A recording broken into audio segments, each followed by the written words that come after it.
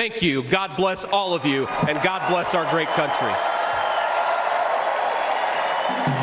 Well, Democrats have their work cut out for them. I just listened to J.D. Vance's full speech. It's about 36-ish minutes long, and I have to say, I felt something in that audience that I really hadn't felt since about 2008.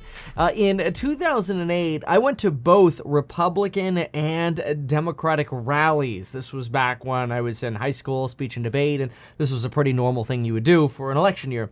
Anyway, the energy that I felt in that RNC at the same moment that JD was speaking felt exactly like the energy that I felt in 2008 when Obama came to the stage and said, "This is the change, you can believe it."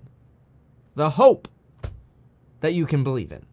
The same feeling is what I got. That same electric energy is what I got out of that speech.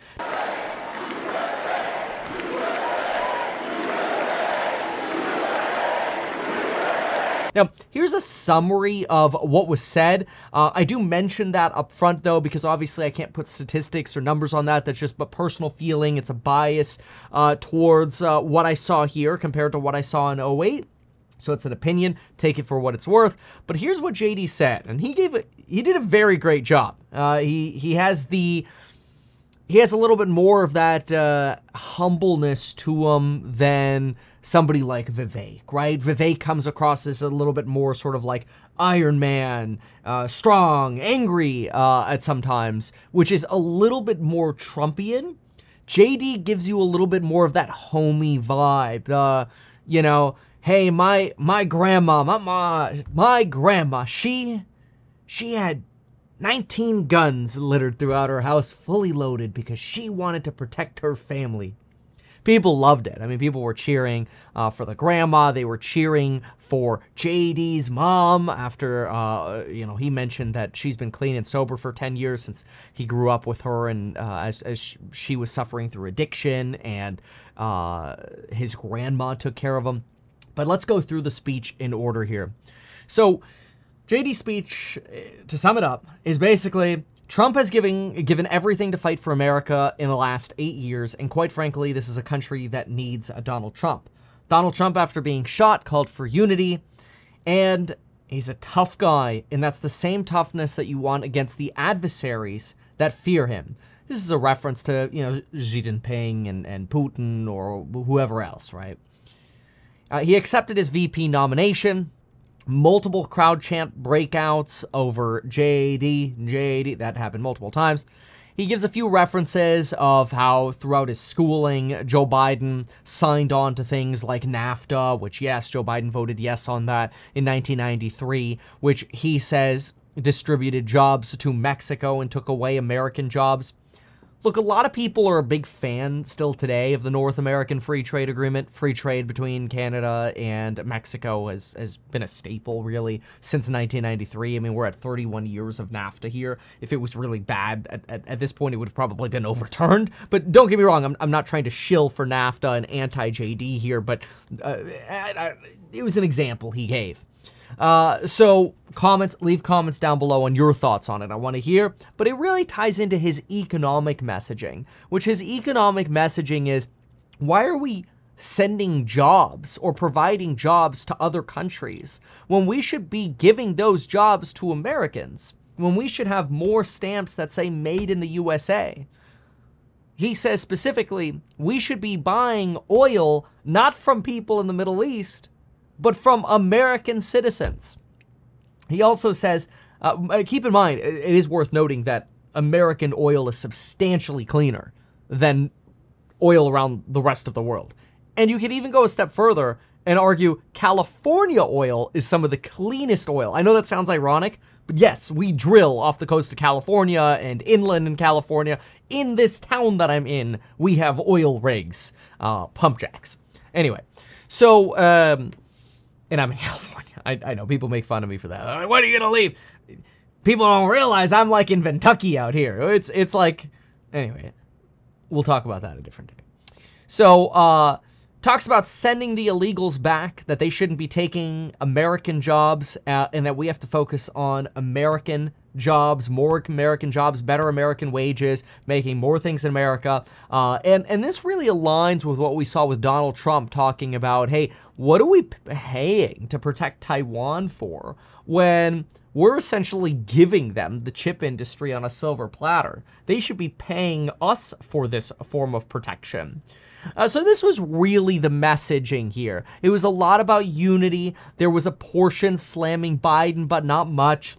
There was talk about meeting his wife at Yale Law. Keep in mind, he got basically a full ride to Yale Law after enlisting in the Marines in 2003 after 9/11.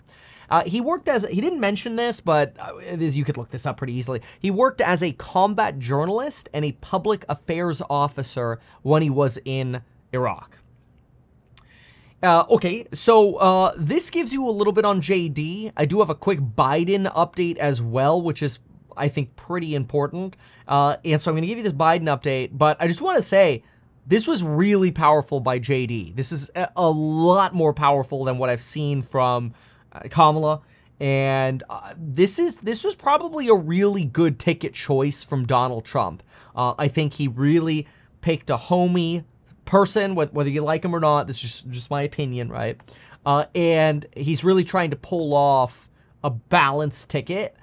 And this was an excellent speech to scream exactly that. So I don't actually have a lot of criticisms here. The only real criticism I have is on NAFTA, and I don't have enough to really complain about NAFTA.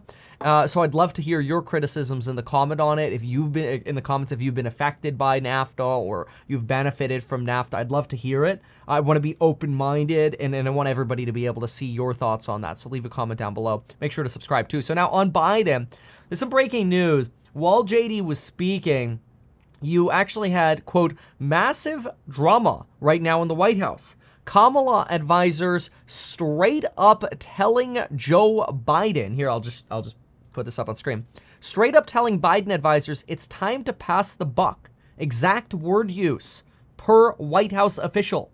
This is the first direct open confrontation at the senior level. And apparently a phone call that would mark the second known conversation between Pelosi and Biden just occurred.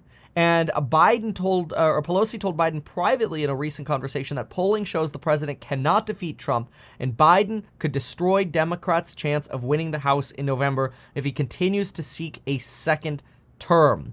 Biden continues to be defiant. At one point, Pelosi tried getting one of Biden's longtime advisors to get on the line to talk over data about how he's losing, so on and so forth. There's now a CNN exclusive reporting on exactly this. Former House Speaker Nancy Pelosi privately told Joe Biden in a recent conversation that polling shows the president cannot defeat Donald Trump. And then we're sort of getting reiterations of this. So, pretty big update here. Anyway, I'll keep you updated with what's going on out there. As always, I appreciate you. I love you. Thank you so much for subscribing and supporting the channel. Hopefully this was a useful distillation for you. Wish you the best out there. We'll see you in the next one. Bye. These things that you told us here, I feel like nobody else knows about this. We'll try a little advertising and see how it goes. Congratulations, man. You have done so much. People love you. People look up to you. Kevin Paffrath there, financial analyst and YouTuber. Meet Kevin. Always great to get your take. Even though I'm a licensed financial advisor, licensed real estate broker, and becoming a stockbroker, this video is not personalized advice for you. It is not tax, legal, or otherwise personalized advice tailored to you. This video provides generalized perspective, information, and commentary. Any third-party content I show shall not be deemed endorsed by me. This video is not and shall never be deemed reasonably sufficient information for the purposes of evaluating a security or investment decision. Any links or promoted products are either paid affiliations or products or services we may benefit from. I also personally operate an actively managed ETF. I may personally hold or otherwise hold long or short positions in various securities, potentially including those mentioned in this video. However, I have no relationship to any issuer other than HouseHack, nor am I presently acting as a market maker. Make sure if you're considering investing in HouseHack to always read the PPM at househack.com.